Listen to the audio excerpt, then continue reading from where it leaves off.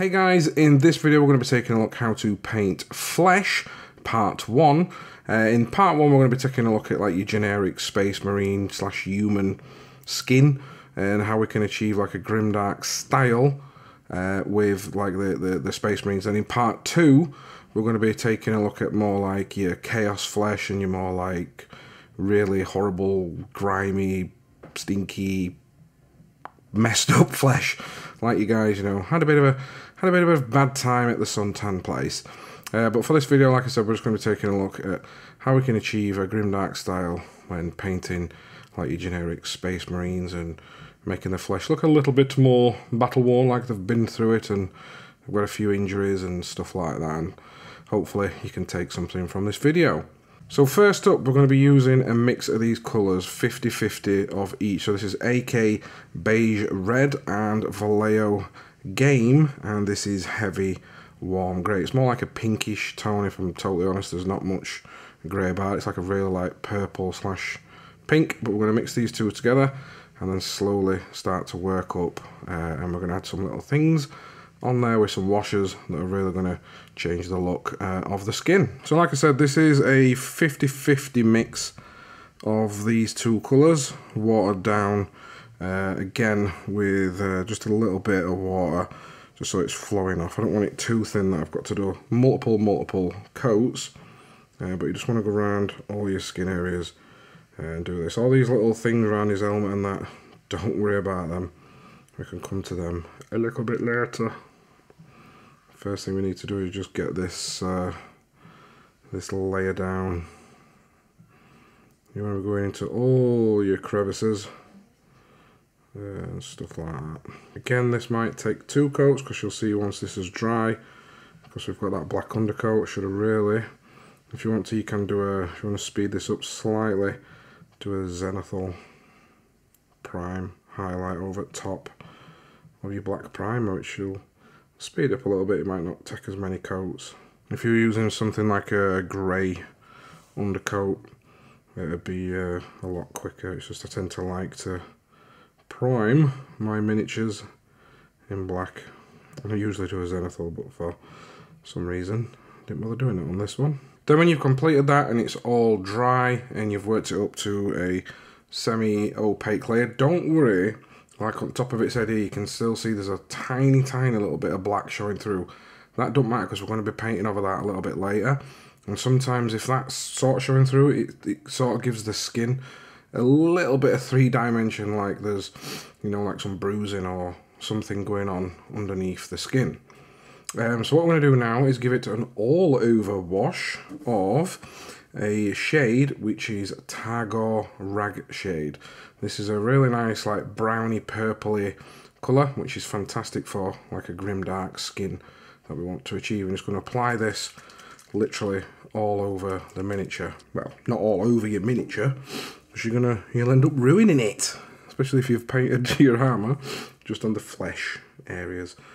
Don't be scared to get plenty of this on. You don't want to be too tight with it. Like I said, we can push that around a little bit. It's not too bad. If you do feel it pooling in some of those areas, just wipe off your brush and like they always say, wick away that excess. And this is just going to add a little bit of shade to your mini and your flesh, but it's also going to go into all those crevices and stuff like that. And when you've done, you'll have something that looks like that, and just give it a few minutes to dry, and then we can move on to the next stage. Now when it's dry, it'll look a little something like this. Now all we're going to do is go back to our original colour. However, the colour, the warm grey, we're going to add just a little bit more of that into our mix, and we're going to start and highlight certain points on the flesh that we want, paying special attention to places, you know, like the tip of the nose, just areas where, you know, the light would catch, and it's just going to make those features stand out a little bit more. Now I know faces and stuff can be quite scary to paint when they're on their own, but I've found if you've not got much control with your brush, especially the little areas like this, is just dot. Just use like loads of little dots to build up those areas, and you'll find that you probably get a little bit more accuracy when it comes to adding those fine details onto your miniature. But places like these cheekbones and edges and stuff, which are really going to stand out. Now I am going to give you, on the next one that we paint, another technique which don't involve this like dotting technique, which is a little bit faster and it does get all those raised areas. However, you don't have as much control as doing something like this, you know, specifically placing highlights in certain areas. Now, depending on which way the light's coming, you might want to keep this side of the face in shadow, but for the purposes of this, we're just going to highlight everything as it should be. Also, these little lines on the head, just make sure you dot a couple of them in, leaving some of that shadow stuff increases. And you can see I'm using, this is not necessarily like a small brush. I think this is like a 0.4, but it's just got a nice tip on it.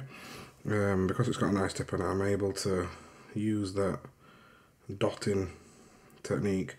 But when you get to areas like top of head here, you can space those dots out a little bit more, and it'll almost give the skin like a pitting sort of look, like a pitted look, like he's, you know, it's got a bit of something manky going on top of his head. Especially if you look like, if you look at like pictures like big meatheads, as we call them here in UK, meatheads, like people who are on bodybuilders, like steroids and stuff, and see how their heads go. Sometimes quite funny. Looks like Nurgle's plagues took over. Now we're going to use this again as like a final highlight, but I'm going to mix a little bit of this AK luminous flesh in. It's not a luminous colour, it's just how they name it. It's just like a really pale colour, because I just want to add a little bit more brightness and tonal variation to this one. It's almost going to give it that bleached look with this colour. You're going to get more like a bleach tone towards it. But now for this, we're just going to make those highlights a little bit tighter. And again, paying more attention to those areas that really would be catching the light. So, especially with this like T area, imagine that being like a letter T, eyebrows and nose. I always put a little bit more onto those areas, makes everything look a little bit more defined. And again, depending on how prominent you want to, pop a little bit on your cheekbones. Well, not your cheekbones, your miniature's cheekbones. And then as we get towards the top of the head, we're just going to dot some areas here and there, so there's like a light source coming down and hitting it. Like I said, we're just getting smaller and smaller and smaller with each highlight that we do. Now we're gonna get our Berserker Blood Shade, which is another Citadel shade, and we're going to apply this to areas. I'm going to put a little bit under his eyes. Now, I'm not a big fan, unless I'm painting something that's, you know, really spectacular, of painting eyeballs in a miniature. Sometimes I think if you can't do it right, it can make them look a little bit cartoony. But what I tend to do is get a little bit of this Berserker Blood Shade and just pop a little bit under eyes, as though his eyes are a little bit sore from all that fighting and stuff.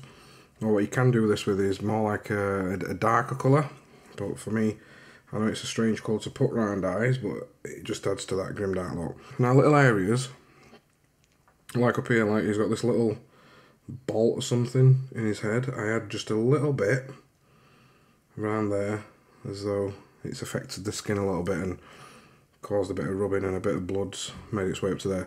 If your miniature does have scars on its face, like some miniatures have scars and stuff, this is a good time to add some of that to those areas as well with the Berserker Blood Shade. And again, don't worry about going over these because we can paint those little areas a little bit later. Sometimes if you really want a chaos one, which we'll probably get to in another video, I love doing this with purple. And I'm just going to add a little bit just round this earpiece as though it's been irritating the skin a little bit. If you do want to get fancy, you can dot in a couple of little lines as though they're veins under the skin.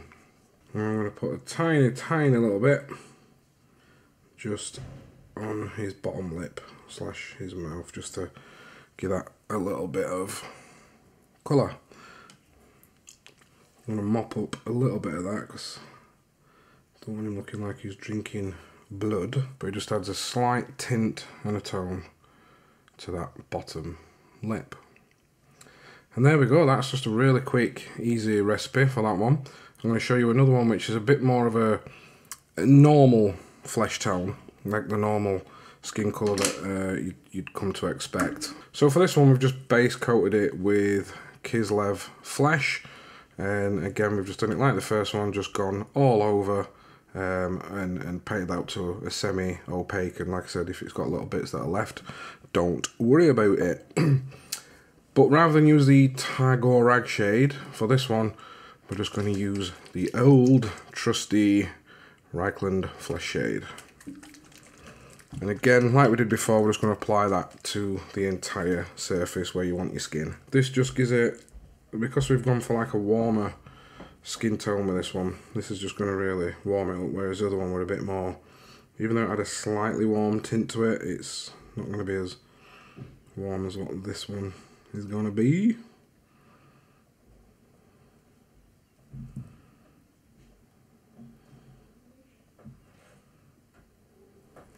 So once that has dried, I did say I would teach you a little bit of a quicker, easier way. It don't have as much control to paint the highlights using Flayed One Flesh rather than using the dotting technique.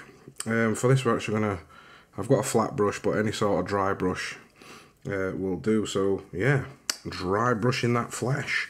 And if you're not, like I said, as accurate as what you think, you want to do this in one direction. What a band, not. Is just start to lightly head down, just dry brushing all them flesh areas. Like I said, don't be scared of it going on hair or any other areas. You want to make sure you're painting this section first. And what that does, it sort of catches all those raised areas for you, but you can see it has got like a bit of a strange dusty look towards it, but we're gonna sort that out in just a minute. Once you've painted the rest of it, it'll get rid of all that stuff. Now again, we're just going to be working with washes for this bit. So I mean, the secret to painting flesh, in my eyes, I'm going to use actually a little bit of Agrax Earthshade around the eyes just to show you a different look that it can give you. But really, I should have probably, this video would have probably been like 10 times shorter. I could have probably done it in a short if I were going to explain skin to you. It is just experimenting and it is just playing around. So the top tip I can give you if you're wanting to mess about, if you've got loads of little spare Space Marine heads like this, is grab a few out and start experimenting with them. But the tip to it is you first want to work with your mid-tone colour. So once you've got your mid-tone colour on, that's where you can start experimenting, and you can either work down or up, which is the beauty of it. And you can just experiment with different colour washes and different tones, like you might put a different mid-tone on there, and just work backwards and forwards till you get your desired look. And that's really, for me, the secret to painting skin tones. I do use a different way nearly every single time. Yeah, I've got my favourite paints that I like to do it. But that's really the secret to painting skin. Is, if I could give you one tip, is get a few heads like this, get them base coated in like in all different types of mid-tones, and just experiment with washes and getting colours like, I'll give you an example now. So I'm going to use a bit more of like a pinkish tone, which is brown rose, and I'm just going to paint a little bit of that into cheeks, because like I said, you can go up or down with it, but obviously for the tutorial this video, it's all the little hints and tips I can give with the dotting and stuff, and how to get that Grimdark look. And at the end of this video I will show you some more ones that I've done, but I'm just going to paint a little bit of this into those lower cheeks, going up onto cheekbones, just to make those cheeks look a little bit more rosy. I might put a little bit up on the head. And you can even use contrast paints to be able to do this as well, like your Gulliman's flesh and stuff like that. It's just experimenting, but I always say start with your mid-tone, and you can work backwards or forwards from there. Now what I'm going to do with this one, a little tip that I'm going to give you, is how to add like a stubble, like a little bit of a beard. Now again, we are going to use that dotting technique. I'm just going to use black, and we're going to really water it down. You don't want to water it down so much that when you put it on it's like a wash. You want to use black and mix in when you want to. So I had add some highlights if he's got like a bit of a grey stubble going on.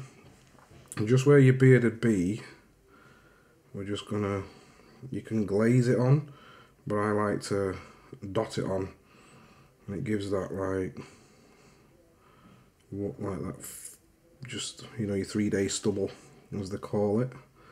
So your stubble's just coming back, and again you can build this up and build this up into darker and darker areas. You can even, if you do it properly, get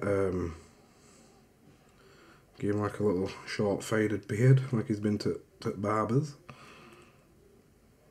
But the reason we water it down is because we don't want it too dark to start with, but it's just a case of very, very, very fine little dots, like miniature. This guy looks so weird because I've not painted his teeth, and he looks like he's missing some teeth.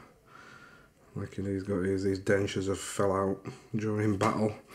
But yeah, I don't, like I said earlier, I don't really paint the eyes in when I'm just doing like these. It's by the time you've added your washing it from a distance at a table, when they're on tabletop, you can't really tell anyway. And finally, again, I'm just going to use that Berserker Blood shade just on some of those areas where it would naturally be a little bit sorer. But yeah, this guy looks weird with no teeth. So yeah, that's pretty much the tip in it. Here are some I've prepared earlier, using more like God, this guy actually, now I'm looking at it, looks like the is it God of War PlayStation game.